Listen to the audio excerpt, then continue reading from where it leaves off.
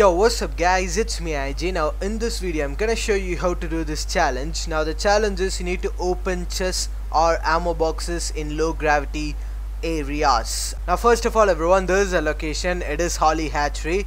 Now if you guys don't know, these things are low gravity areas.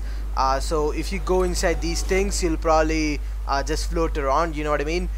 So yeah, first of all just need to go inside this and then try to open chest or ammo boxes. So that's a whole challenge.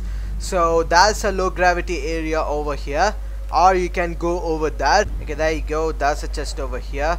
So open the chest. Now by the way everyone, remember one thing, there'll be a lot of people, so it will be kinda hard to do this challenge. You need to land quick. Now you can just search under the stairs, you'll find ammo boxes.